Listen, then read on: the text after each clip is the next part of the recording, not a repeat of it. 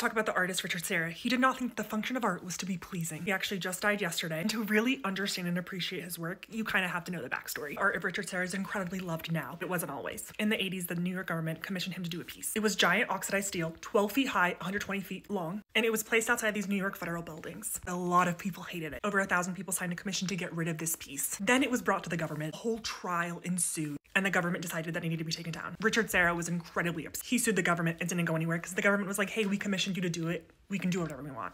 Fair. But then the love and appreciation started when he started to do curbs. In his own words, he said that people were ready for curbs. He makes these massive sculptures out of oxidized steel, just like the ones before, but they are curved. And it really isn't pleasing. The oxidized steel is kind of gross, kind of weird. Walk through them and it's very haunting. They are massive. So you know that they're not gonna fall, but like they could, and that's a whole aspect to it. His whole goal throughout his entire art career is to bring a viewer into a space physically instead of just optically. This happens with these flat ones. People just were not ready until the curbs.